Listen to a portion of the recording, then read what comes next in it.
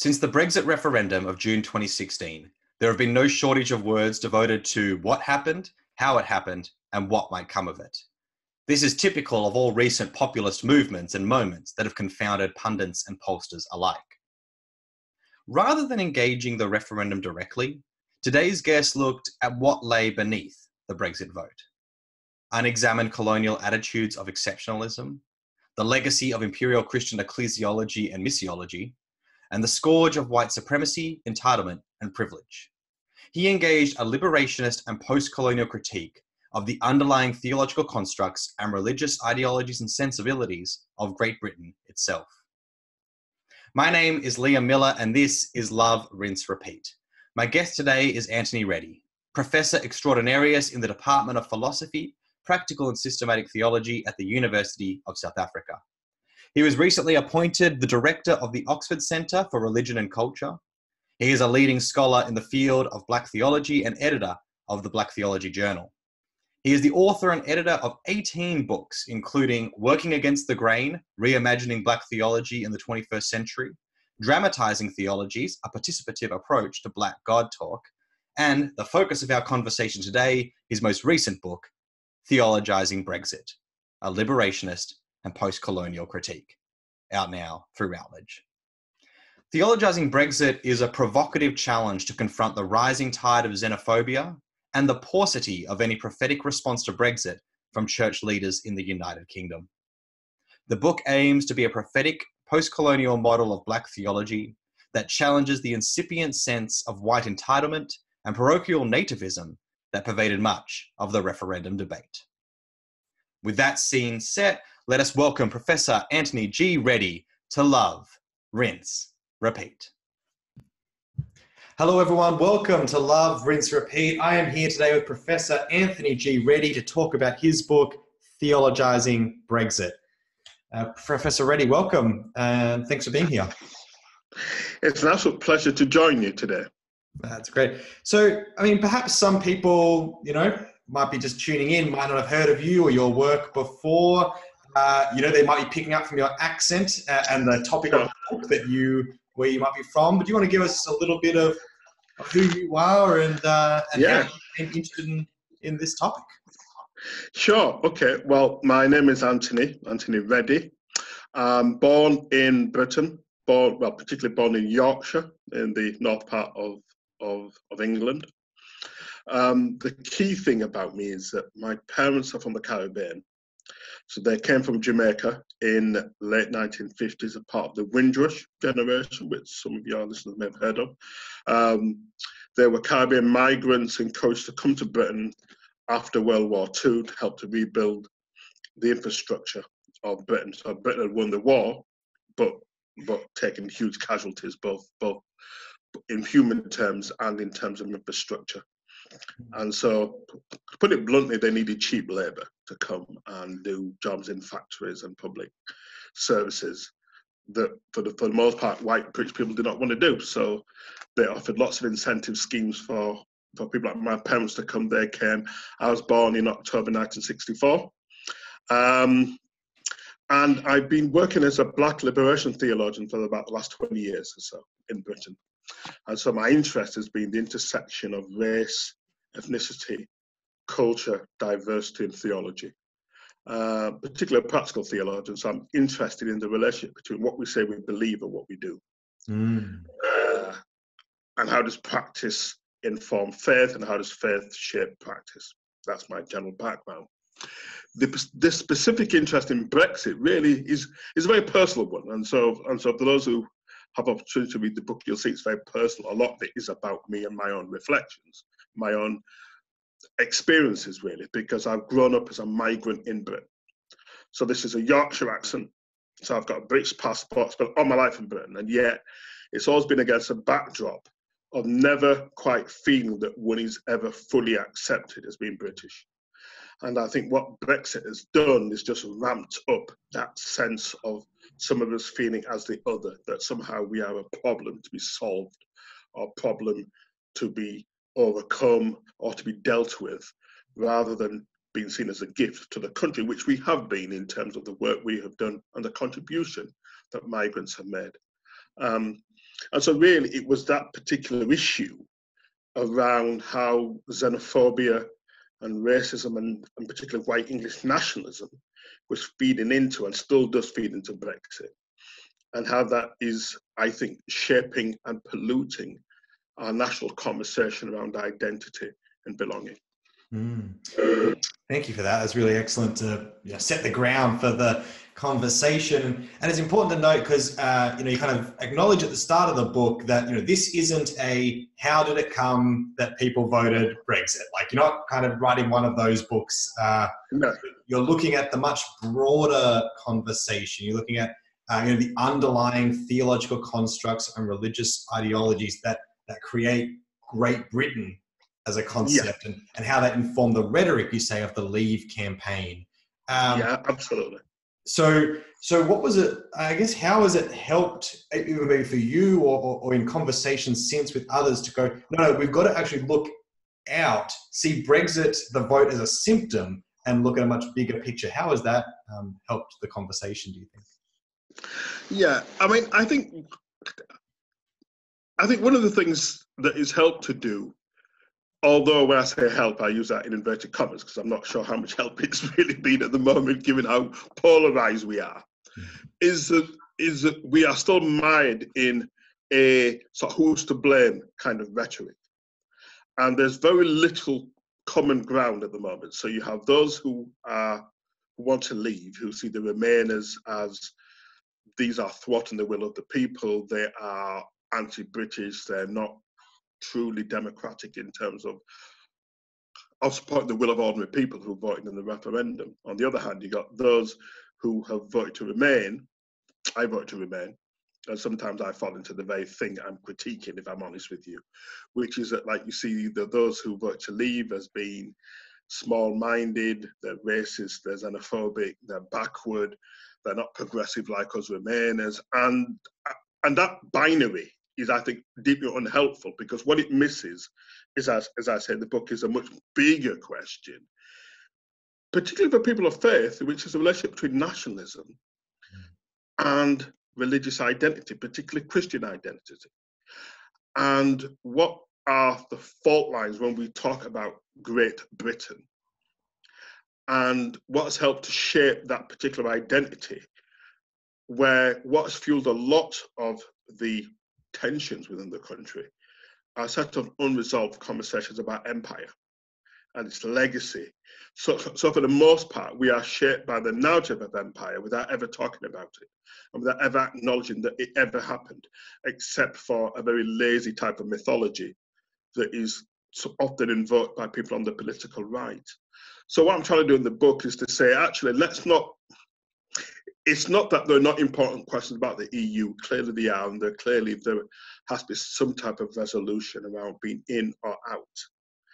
But I don't think if I'm honest with you, I don't think there was an obvious best rationale for being in or out. There are pros and cons on both sides, and there's no obvious, I would say, ethical judgment that one side can invoke against the other, even though I personally think we should remain in. But I've had very, very good friends of mine who vote to leave. They're not racist. They're often very, very committed socialists on the left who would say that the European Union is a neoliberal club that punishes people who are trying to work for social justice, a la, look what they did to Greece, for example. And they make convincing arguments for why Brexit should happen, but not from a nationalistic right-wing xenophobic perspective. So I have to take them seriously and say, actually, it's too easy to traduce and stereotype people who you don't like on the other side of the argument. So that's why, partly why I avoided that in the book, because there was no simple answer to give. And also because it's changing all the time. I would have written a book that would have been out of date within a month of it being published. So, I mean, that was just a fool's errand. A fool's errand, so I skipped that one. But actually, that wasn't the issue for me. The issue for me is a much deeper one, which is about identity and belonging. And why is it that it's very easy to play a xenophobic card? Why is it so easy to get ordinary, decent people riled up and believe that somehow if we stopped immigration, if we stopped migrants, we'd be a much happier country? You know, I mean, why does that rhetoric work all too well? That's a question I want to ask. And I think that comes through well, and maybe we'll get into a little more of that as we move on. But before we kind of get there, more talking about maybe the approach to the book. You kind of talk about in the introduction, this is a polemical and subjective work. And this is there in Working Against the Grain, an earlier book of yours as well. You know, you're just upfront, this is where it is. And in some ways, people might be like, oh, but wait, aren't you meant to be, if you're sitting down to write a scholarly book, remove yourself? But the kind of thing you point out is that that's very much part of the problem, is that people have felt they've removed themselves, but are just, holding up a mythology that's unemployed. So, I guess why is it, you already kind of touched on it a bit, but why is it so important for you just to start outright using these terms? Look, this is what I'm doing, and this is what you're getting. Yeah. Well, I think one of the biggest myths, and it partly comes out of a kind of Enlightenment kind of tradition, but actually I think it wants to be really, really, really rigorous. It goes much further back, goes back to Greek philosophy in terms of notions of objectivity. It's a myth. That the idea that one can develop ideas and thought processes that are not influenced by the person who's doing the speaking, that they're not influenced by the social location of the person who's doing the work, that the idea that somehow one can remove oneself and say, actually, let's just look at this phenomena in a rational, disinterested, cool, objective manner, is one of the biggest myths often propagated, dare I say it, by white men. That oftentimes, actually, what purports to be neutral is simply the interested, self-interested, deeply embedded thoughts of particularly white men with power, that then purports to be universal and generic and objective, which seduces you into believing that somehow this is normative, so that when someone else comes along, like myself, it's like, oh yeah, but Anthony Reddie's been so reactionary, he's been so radical, like somehow like the status quo is neutral and fair. It's none of those things. So therefore, what I'm trying to do in the book, and I do it in all my writing, as you quite rightly say, Working Against the Grain, all my stuff, I start from the position of, I am writing this. If someone else were writing it, they'd be writing something different. Even if we had the same historical material to look at and the same data on which to draw, we will still come to different conclusions, because guess what? We are looking at this differently with different existential experiences and realities and processes involved. All I'm doing is just putting on the table all that to say that it's still a scholarly attempt in the sense in which, as you can see, that there are lots of references and footnotes and endnotes. And so, so I've read a lot of stuff, and I've analysed a lot of stuff to write it. So I did just sit down one day with a bee in my bonnet and just get a few things off my chest and just write with a splurge of, I don't know, I guess, it's like consciousness raising bile, just to get off my. No, it's a bit more considered. It's a lot more considered than that, actually. But having said that, its starting point is me as a knowing person. I am a post-colonial subject, born in Britain, but whose parents come from the Caribbean, who were missionized by British missionaries, particularly the Baptist Missionary Society, the Methodist Missionary Society were probably two main ones in Jamaica, came from Britain, whose forebears before then were enslaved Africans, taken from Ghana, probably West Africa, to the Caribbean by British slave owners. That informs who I am. All that shapes my engagement with the material. Am I being neutral? No, but actually no academic is ever neutral. As I say, I think the biggest conceit is that people pretend that they are without ever putting on the table how sometimes, even in a subconscious way, sometimes we're not always conscious of how our social location and how our education and our background and our experiences shape the fact that when we are making some type of hermeneutical engagement with material, we are making a judgment, we are taking sides, we are offering a perspective that someone else from a different perspective looking at the same material would say something very, very different. that's all I'm doing, really. And I think, you point out that, like, a big downfall in a lot of British theology is, no kind of acknowledgement of the particularities of the person and their body when they're writing it, and the particularities of the history, that you bring up, the slave trade. I think that's often, completely kind of pushed out of the history of that. And thus, how can you be writing a theology that really actually attends to the context you're in if you're not actually paying attention to what your place is, that whether it's privileged or disenfranchised, and the history of that too. So I think that comes through really strongly. And it kind of, and it touches on exactly, that's like the big, the Black Liberation Theology, which emerges, under the academic scene, at least in kind of the late 60s and into the 70s, is very, James Cone writing is very much about, how can theology have ignored all this, except to say that it was, conveniently to do so. Was that what kind of, when you first started reading Black Liberation Theology, that grabbed you, or was it something else that started to speak to you and led you down this path? Yeah. I mean, well, actually, I think what grabbed me about Black Liberation Theology was it provided a missing link to something I've been wrestling with, perhaps for most of my formative upbringing. So I was brought up in a very, very white evangelical Methodist family, Methodist church, Methodist culture. My parents were very, very devout, particularly my mom. So we were active churchgoers every Sunday. It was not a choice when I was growing up. You went to church because everybody went to church. And at one level, it was a fantastic formation. I believed in God, believed in a very personal Jesus, believed Jesus died for my sins, believed I was loved. There was a purpose in life. It was great at a spiritual and sociological level. The problem was there was this big question around race that was the elephant in the room. So it was a white middle-class church. The few black families sat at the back. We were never given offices to hold. We were largely there, but not really counted as equal as everyone else was. So with the Methodism, there was a rhetoric of equality, both within the denomination itself and within broader Christianity. They were often heard invoked Galatians 3:28, that in Christ there were not these differences, and yet you saw the differences all the time in the church, routinely happening, and no one ever talked about it.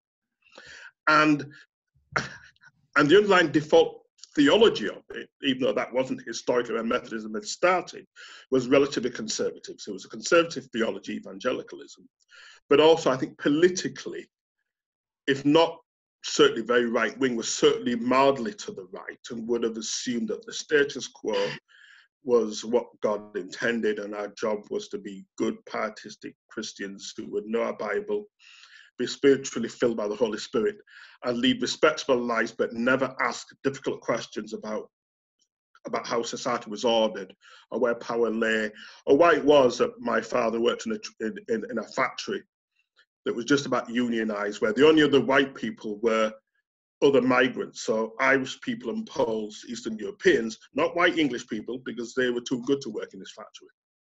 And Christianity had nothing to say about that. So as I was growing up, I thought, okay, I know I belong to this faith and this tradition, but there's something that is not quite right about this. In myself as a black person, I feel at best I'm being tolerated, at worst, people don't really count me as equal to them because of my skin and my ethnicity, my culture, my history, my background, all that kind of stuff. And really Cone, so the first book I read was Black Theology and Black Power. Then I bought the volume 1 of the anthology that he did with a guy called Gabriel Wilmot, the first anthology. And then when I read that, it was like a light bulb going off in my head. It's like, bing, that's the bit that I've been getting. And so what Cone did, Cone filled the gap. Cone said, well, actually, the reason why, well, he didn't say this to me personally, but it felt like he was right for me personally. He was like, well, actually, the reason why you feel like this is because whiteness and Christianity have made this collusive relationship over several hundred years that have constructed a world that makes racism normal, makes it something that we don't talk about, makes colonialism and the objectification of black bodies normal, makes white supremacy normal. And we'll talk about everything except that. So like we might talk about class.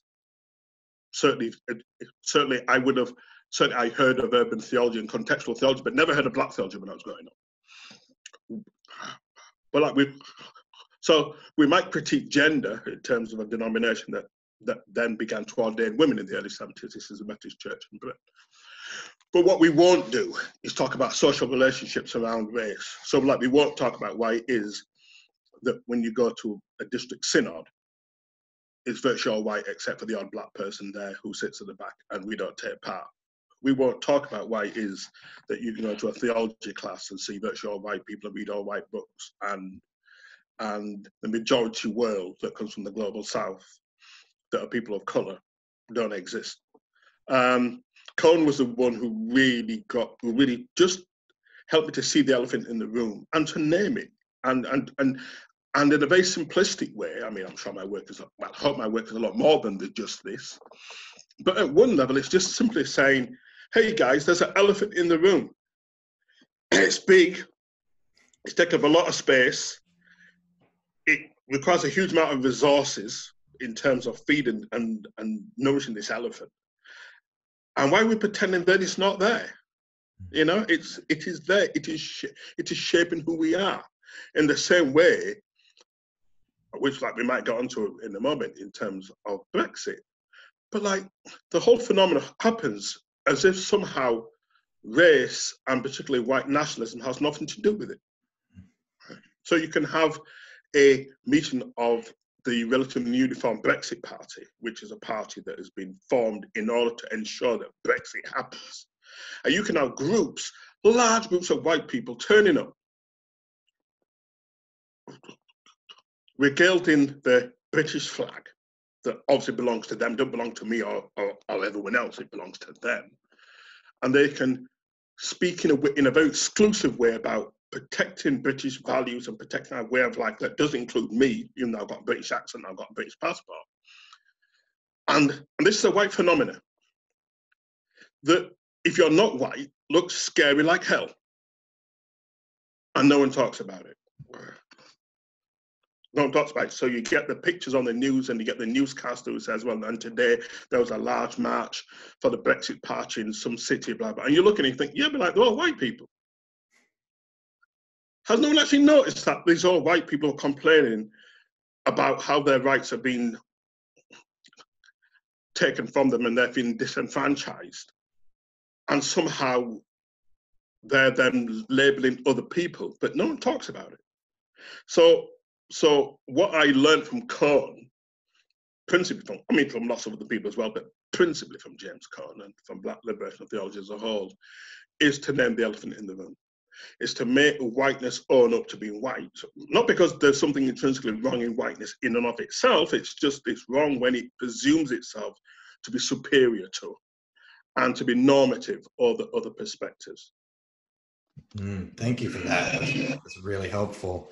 Well, actually thinking of that normativity of white, you kind of talk about it in the book in the way, you know, protecting Christian Britain and what is imaged when people talk about what is, and you relay a personal story from when you were a youth, you know, about like, you know, well, when we think of Christian Britain, we think of a young, white, probably man, middle class, you know, that's what it is. But, you know, Christian Britain, like, you know, the growing Christianity in Britain is not white.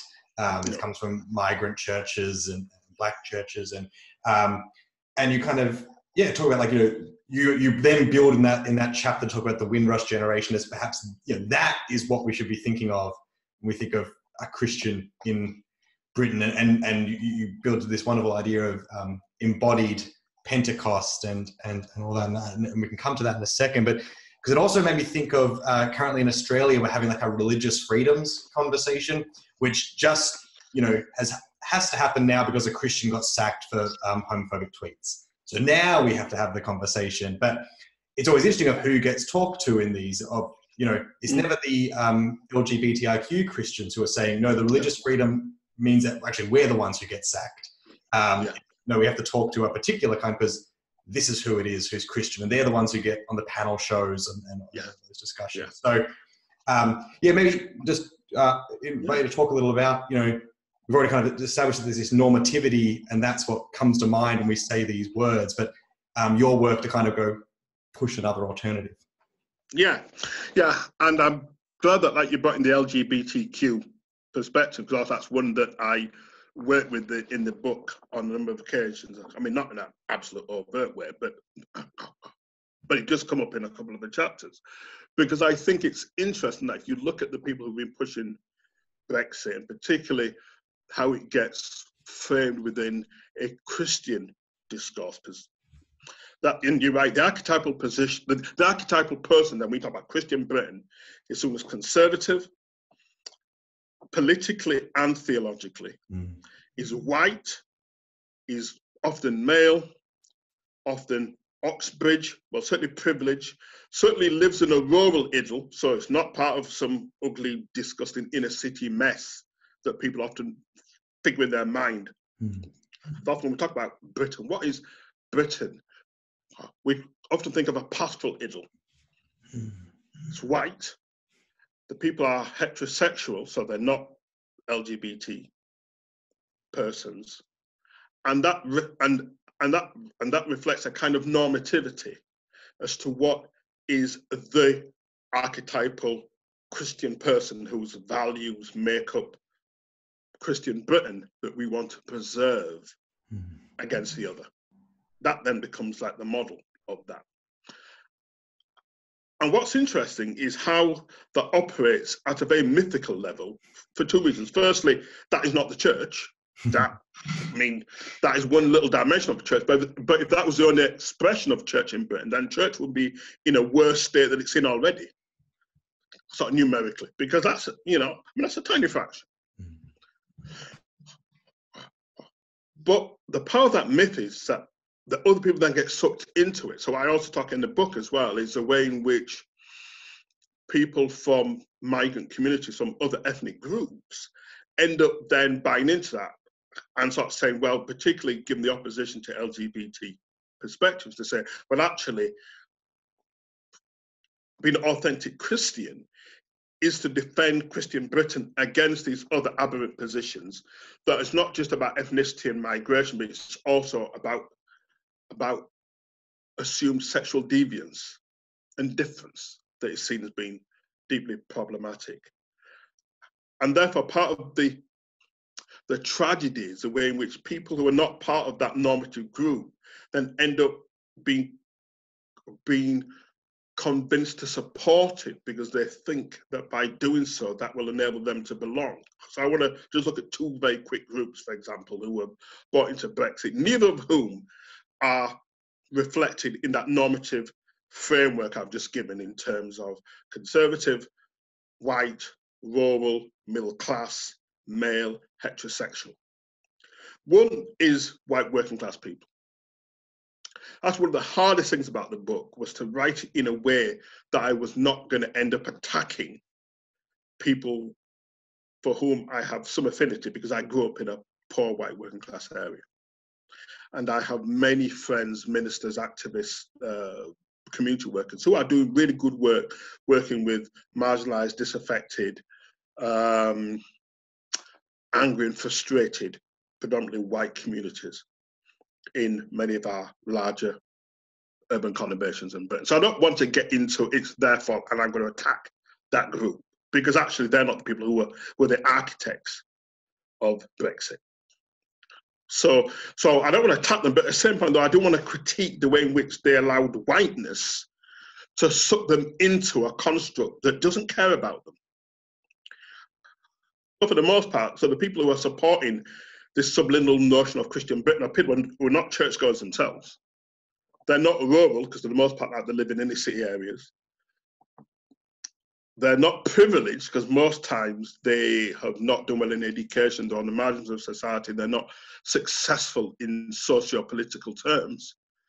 So they're buying into a construct of privilege when they themselves have never been privileged, and the people who have not privileged them are not other migrants, well, are not migrants, it is the very people that they're supporting, largely conservative,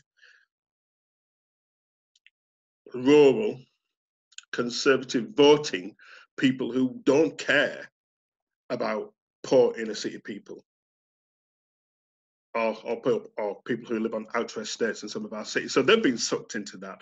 And as I said in the book, the other group that's sucked into it are often Black Christian believers themselves, predominantly Pentecostal, but not just Pentecostal, who have also been sucked into it because they think, well, actually, as card-carrying believers in Jesus Christ, as people who have formed churches and we are part of an ethic of Christian respectability, we identify with this construct. And we also think that it needs preserving, even though, again, they don't belong to it, and the people who do belong to it don't count you as their equals.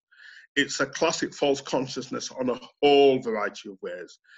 And part of the power, therefore, I think, of this Christian Britain narrative is that it's an explication of a world that was never fair, was never generous to lots of people. And yet, and yet its power is because it's in the past, because in the past is all, and the past always looks better than the present. The past is always like this world of nostalgia that we've lost. And would it be great if we could get back to it? Why would we want to get back to something that actually marginalised huge numbers of people? So what I often say to church when church say, oh, what we need is a revival. So we need to go back to the time when our churches were full.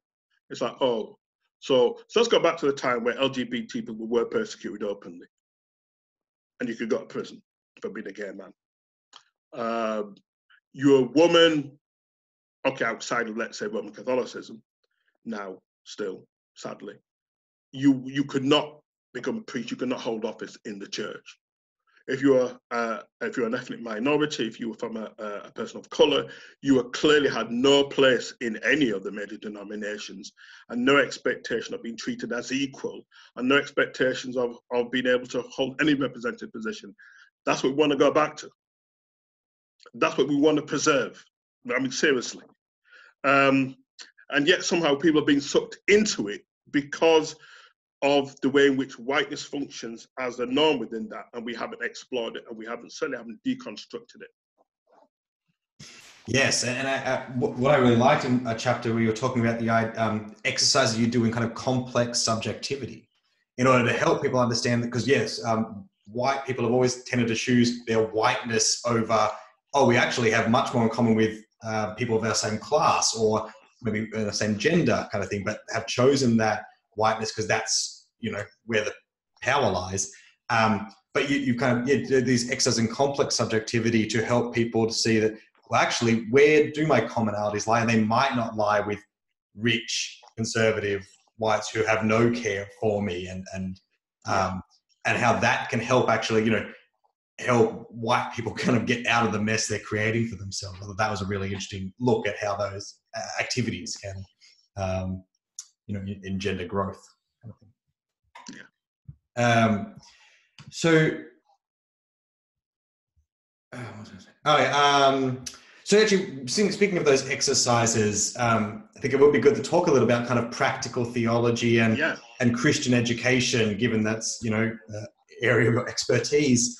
And you kind of begin, you have a few different points where you drop in this conversation, and you kind of begin early with the way that Christian education, needs to kind of be deconstructed and decolonialized, in the way that it often, what we thought was just teaching good Christian values was often, creating good imperial subjects, and you're needing to break that down. How have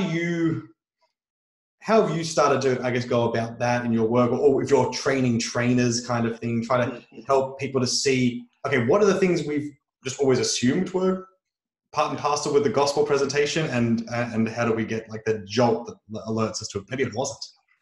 Yeah.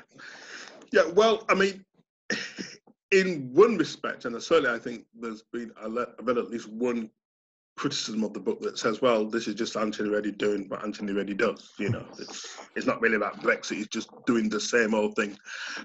And although I would disagree, there's an element of truth in that. I mean, I have to admit there's an element of truth, because there's a sense in which I have found a way of doing theology that I think works. And by works, what I mean is that I worked out a very long time ago when I did my doctoral studies at Birmingham University with a wonderful guy called John Hull, who was a kind of renowned religious educator in Britain. And I realized very quickly that one of the mistakes we often make is that we think in very cerebral ways. So we try to educate people by giving them good logical arguments that will make links in their heads. And whilst I think there's a lot to be said by that, actually the truth is most of us are moved emotionally. Mm-hmm. That actually if we can tap into people's visceral emotions, we can get them to feel something. That then has a much bigger connection in terms of their learning than just giving people knowledge about stuff, you know? Mm. And so I worked out very quickly that actually, so the use of exercises and games were ways of helping to conscientize people, because if you could give them just a sense of, this is why something matters. I can say, and I can give you reams and reams of explanation. And at one level, it will inform you. It will give you an idea. It will give you some sense of knowledge of stuff. And that's not to be decried. So I'm not decrying that in any sense. But at another level, until you can internalize it, until you can say, actually, I think I know how it feels. I mean, I don't know exactly. I can't say it maps on exactly to what you're saying, Anthony. But I've just had this insight, this sudden awareness of something. Not because it's an intellectual thing, but because I've felt it in my bones. It's something that's made me, it's stirred up my emotions. And so one of the earliest exercises I did, which has been up in another book, it was almost a variation on like the old blue eyes, brown eyes exercise that was done in America many years ago. And although it's been decried in lots of places, in some respects, it's still one of the great ways in which you help to teach issues of diversity and power and oppression, is to say to someone, well, you know how it feels, okay, in just a tiny way. I mean, it's just a construct, because the whole point of a game is that once it's finished and you come out of a role, hey, life goes on, you know? So it's not the same thing as. But however, that then becomes the bridge for you then to develop empathy, to develop a sense of what we say in Christian theology, that we are our brothers and sisters keeper, that we care for one another, that what defines us as people of God, or people of Christ, is our love for one another. Look how they love each other, it is often said within the early Christian church. If that's true, then there must be some commitment to want to be in solidarity with other people. And to be in solidarity with them, you have to understand something of their experience that they're going through, and how we can be allies across issues of race and class and gender and sexuality, and of course race. That's what helps kind of frame the exercises, and therefore I kind of build that into the book, because that's how I often do a lot of my theology, is by working with groups and just trying out different things and seeing what they say and see what learning accrues for all of us really from that. And so that particular chapter, I think you're talking about in terms of complex subjectivity, I think it's chapter 4, isn't it? Now you see me, now you don't. That for me was a real learning point, because actually one of the things that came out for me is the way in which I have inherited a lot of unreflected learning, being an eldest male child within a patriarchal culture, that has given me, even as I think I am discriminated against for being a black male, but I'm still a male. I'm still an eldest child. Therefore, that has also afforded me particular opportunities and certain privileges being in a male body than is not the case for my sister, who's the youngest of 4, or for many women colleagues with whom I work, who have not been given the same prominence or the same respect or the same opportunities because of gender. What the exercise did for me was to say, actually, whilst I'm critiquing the false consciousness of white people, particularly some of the poorer white people who've been sucked into believing that they had a shared identity with the likes of Boris Johnson and Nigel Farage, actually, what I've also been sucked into is my own androcentrism and male privilege, that has made me blind to the ways in which, as much as I think I'm an embattled post-colonial subject in a black body, it's a male black body and not a female one. So I think part of the thing about what I often call transformative education that lies at the heart of the book is it's not therefore just about trying to diagnose something that's wrong. It's about saying, well, how then do we change it? And one way, it's not the only way, it's not a panacea for kind of world transformation and domination. I'm good, but I'm not that good. It's very much about, well, how then do we tap into people's emotions and give them the opportunity to develop empathy, to be better than all of us are at this moment in time, and to believe that we can be more than. I think. Yeah, that's great. Thank you. And I think, you also talk about, teaching, you're talking about how to read the Bible with groups. And, particularly coming from a Black Liberation Theology perspective of that, our main concern shouldn't be about protecting orthodoxy or heterodoxy as determined by the privileged and the powerful, but with determining what brings full life. But yet, as you say, the Bible is pretty sacred to a lot of people, and something that needs to be very much protected, and something that can very easily be assumed to have a flat reading. But as we've kind of talked about, concepts of flat or normativity or unexamined always are going to tend to fall towards preserving the status quo. What have you learned over your time of doing kind of education around reading the Bible for helping people take these steps into realizing, well, I am reading this in a particular time, and that changes it to how you read it in a different time or a different body, and that some of these texts are word of God and some are word about. Like, what have you learned? Because I'm sure there's lots of, we got plenty of ministers watching these things. I'm sure lots of working with churches who are like, yeah, if I could just get them to understand a little more, I'd get 4 less emails every Monday morning.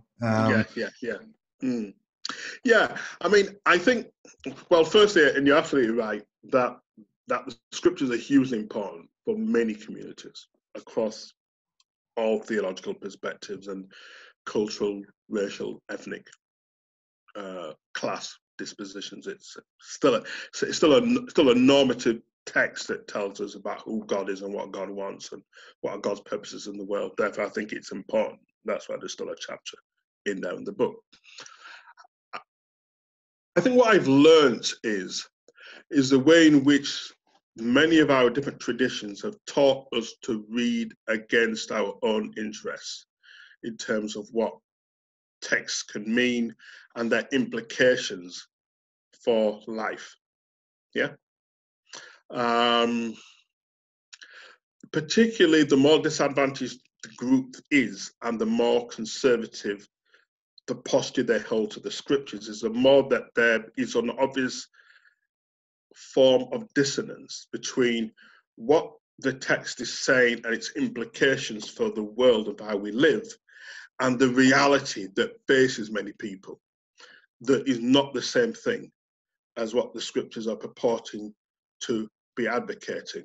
And yet somehow this normativity of the Bible then means that you simply ignore your own reality in order to preserve the existing position that was probably advocated by someone who was not in your position in the first place when they did so. So one of the things I've often tried to help people to say is that what happens in front of the text, what we bring to it, is as significant as what is being said on the pages itself, let alone the story that exists behind it in terms of its construction, in terms of all the technical stuff that real biblical experts, of which I am not one, are doing when they're doing their kind of exegetical work.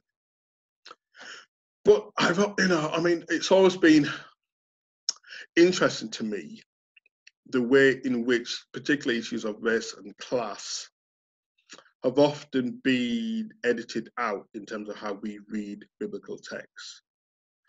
And so, for example, the classic one that I don't necessarily use in this particular book, but certainly I've wrestled with on other occasions, are things like how we look at Jesus' parables. So the parable of the talents, for example, I think in Matthew's Gospel, has always been one of those fascinating ones for me that I've kind of come back to on several occasions. I've kind of reused it in lots of different places. But the number of people who will say, well, of course, the whole point of that is about working hard and using the gifts that God has given us and not being lazy. That was the crime of the third person. All he did was he just sat down and didn't do anything. And when you say to people, okay, so let me ask you this question here. Why do you think the master should be equated to God? Because the master, by his own admission, is cruel, is greedy, wants profit made by other people. And in the end, like, the crime of the third person was simply to give back the master that which he gave him. He didn't rob him.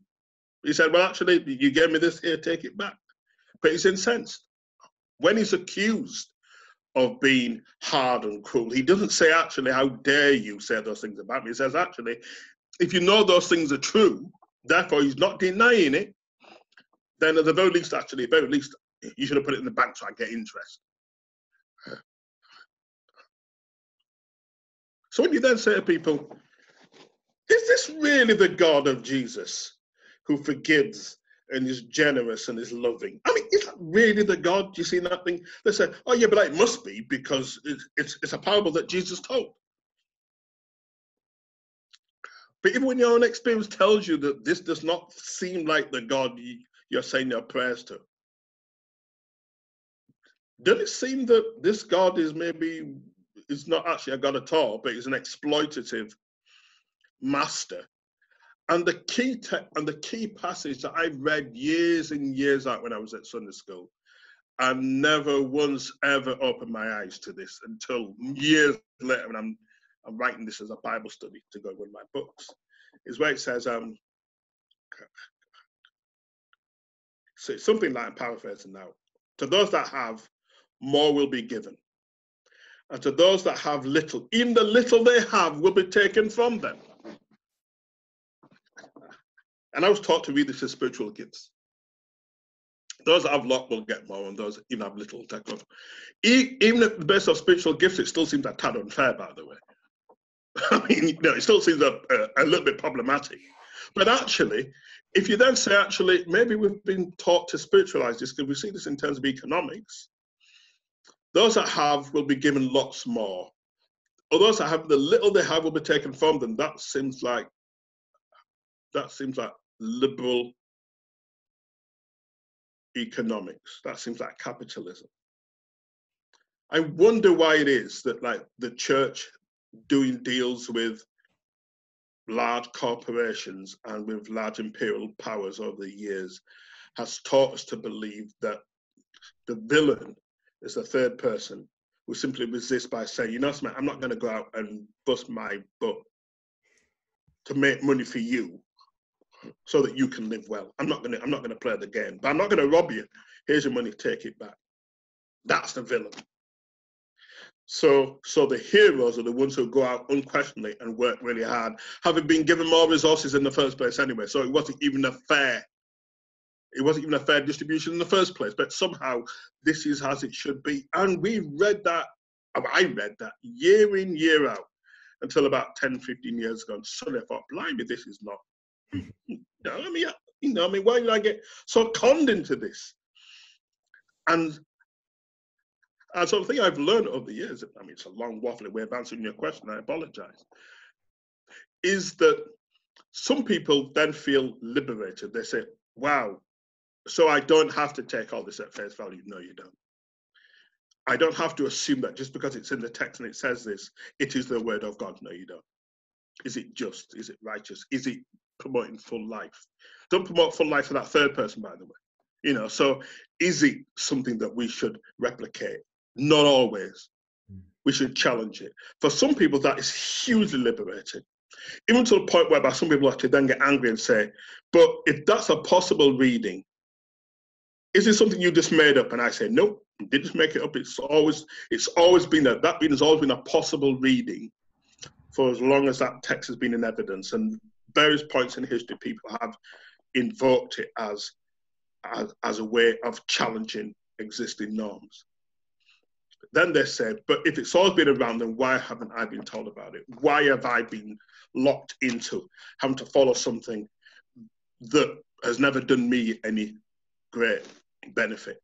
Why? And I said, well, because there's always been a collusive way in which knowledge has been constructed that is not about freeing ordinary people. Conversely, there are some of the people who, when you then offer them the opportunities, they do the equivalent of putting their hands over their ears and going, la, la, la, la, la, la, la, because I want, you know, I don't want to hear this, because what you're asking me to do is to take responsibility for asking questions of the text, where it's just much easier to say, this is what the minister says, this is what the priest says, this is what the church authority says, and I should follow it because it's the normative status quo position. It's much easier to go along with that. So I would say that although I have lots of fans who will say, well, you know, Anthony, now that you've opened my eyes, I'm not going back. I'm really going to ask questions about the faith and ask questions about its praxis in terms of relationship to everyday living and collective living and societal organization in ways I have not done before. If I be one person who does that, there are still others who will say, no, we're not interested. Sorry. Yeah, well, I often think in those terms that, you know, in baseball, if you bat 300, you're basically a Hall of Famer. So, you know, even 3 out of 10 success rate is good. So. yeah, absolutely. As we're getting close to time, but I did throw to Twitter before the interview to see if people had questions they wanted to ask. And there was one from Levi Booth that I wanted to ask. Sure.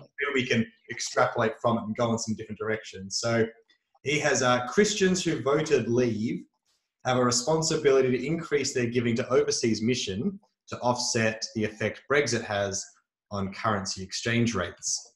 Now, I guess, you know, it offers that for us a discussion point. I mean, I've got some places we could go for it, but do you have any initial reactions from that idea? Yeah. Oh, good Lord. Wow, that's a.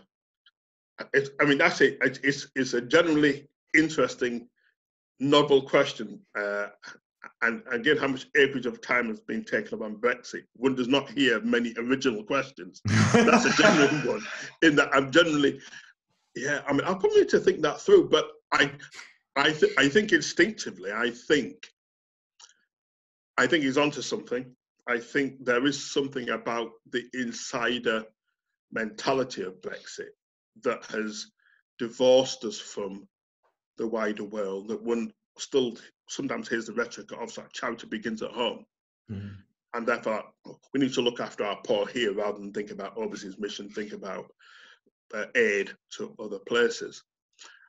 I think my response would be twofold. One actually comes from my younger brother who does a lot of work in this area. That's my brother called Richard. And he often has a phrase where he says, well, people say charity begins at home. Fair enough, but it doesn't end there. It doesn't end at home. There is still a mandate to be part of a global world and part of issues of world poverty, in which Britain is deeply implicated, both in terms of imperialism and empire that has created instability in various other parts of the world that then leads to economic poverty, as well as the fact that we benefited from having an empire and taking resources from the very places now that we somehow feel aggrieved at giving aid to. So I think he's probably onto something. And the fact that people vote leave, well, should they give more? Well, you know, I mean, that's a I'm saying moot point. I think it's an important thing to consider, but I would say the implications of people who have voted to leave and to withdraw from broader links with other countries is problematic, and actually I would say is not Christian in that regard. That actually our identity of being part of the body of Christ is not limited to our borders. It is a link to all peoples who've been created in the image and likeness of God, and we are called to be in relationship with people and to help people out. And therefore, I think Christian mission work is an expression of that. Yeah, I was thinking, I was thinking, I think I saw today or yesterday, I think Virginia Theological Seminary is going to engage in, I think, giving 1.7 million in reparations. That number could be entirely Yeah, wrong. But like, yeah, you know, like, which yeah, is, and as you say, this, with the thrust of the book being about the bigger issues of colonialism, imperialism, exceptionalism, the hope that as more and more theology locates itself in that legacy and history and considers it well, that would lead necessarily to chapters on things like reparations and yeah. a deeper concept of reconciliation than let's be friendly. Yeah. So yeah, maybe that's what this is pointing to is a trajectory. It is, yeah, absolutely, yeah, absolutely, and there is a growing movement now for reparations, coming both from the Caribbean in particular, but most like from African American communities, in solidarity with African communities as well on the continent, that says actually you cannot have true reconciliation within the Christian context without restitution and without what I would call restorative justice, which is another way of talking about reparations. And certainly in the previous book, I talked about Zacchaeus, and certainly within the Council for World Mission, for whom I presently work, we have, we are working with others in terms of developing a Zacchaeus tax that is really about getting corporations of large institutions, to pay proper tax, because oftentimes you've got this utterly inimicable situation whereby it's the poor people who pay more taxes than large global institutions. I mean, how can that be, right? But also, it's not just about that tax, it's also about profits and capital that's been accrued through injustice and through forced labour of slavery. And it's interesting that in Britain, so the British state, I can't remember exactly what year it was, but only recent, maybe last 4 or 5 years, finally paid off the loan they had to take out in order to pay off the slave owners. So slave owners got something in the region of £20 million in early 19th century money. That is colossal billions now. And essentially, myself as a British subject paying my taxes, I'm paying my taxes to help the government to pay off the compensation that it gave to slave owners who enslaved my ancestors. I mean, how the hell does that work? So therefore, I think corporate reparation is not about, it's gone blank. It's not about a punitive attack against the status quo. It is about restitution. It's about saying, to quote Dietrich Bonhoeffer, that this notion of cheap grace, you cannot have forgiveness without there being a cost. There's a cost of transformation. The cross tells us there's a price for freedom, struggle, and restitution need to be done in order for penitence and for reconciliation to mean anything. And at this moment in time, what we are not getting is any concerted effort from the vested interests to realize the fact that until we have justice, there will be no peace. Yeah. Well, that's wonderful and a really strong place to end, except that to end Love, Rinse, Repeat, we play a game. So if people wanted the really profound end, you stop there. If otherwise, we have a game called Pairings, which is Theologising Brexit, and we need to pair it with a meal, a piece of music, and then another book. So if you're sitting down to read this book, what's a good meal to have in front of you, something to sustain you as you go? What's a piece of music to play while you're reading, or in between reading breaks? And then once you've finished it, what's another book that's worth going to? Right. Okay. So a meal would be brown stew. So Jamaican brown stew chicken with rice and peas, coleslaw, Guinness punch, and a large sleep afterwards. That would be the meal. Yeah. That's what my mum used to cook when I was growing up. I wish I could cook like her. Still miss it. Love it. A piece of music. It would have to be Bob Marley's Redemption Song.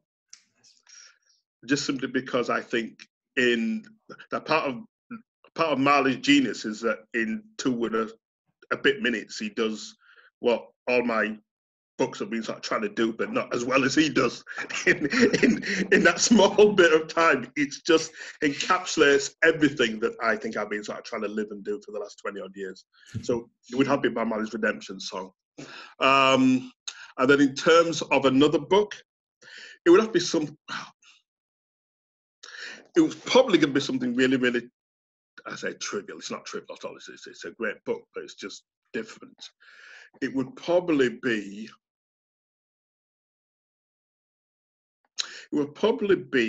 one of Chester Hymes's novels. So Chester Hymes was an African-American Black detective writer in the 40s and 50s. And will probably be his book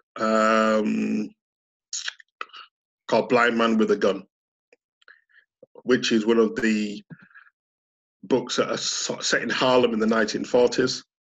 And the 2 lead protagonists are called Coffin Ed and Gravedigger Jones. And I mean, come on, you know, I mean, if you've got characters called Coffin Ed and Gravedigger Jones, you know that's a book that you've got to read. Yeah. So I'll probably say Blind Man with a Gun by Chester Hymes. Wonderful. Well, thank you for playing pairings, and an even bigger thank you for coming on Love, Rinse, Repeat. The book, Theologising Brexit, a Liberationist and Postcolonial Critique. You can get it now where books are sold. I very much encourage people to check it out, to engage the conversation. It is an important, prescient and challenging, but very accessible and engaging read. Especially as Anthony has mentioned, there's personal stories, there's stories from workshops. He engages cricket, the soccer, the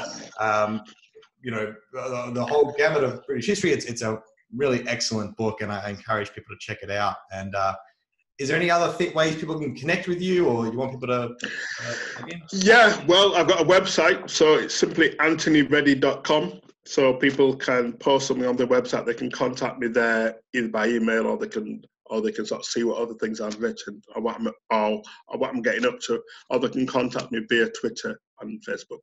Yeah, and it's Anthony Reddie at Anthony on Twitter. Yeah. Great. Well, thank you very much for joining us, and all the best as the book continues to find its way around the world. Thank you very much.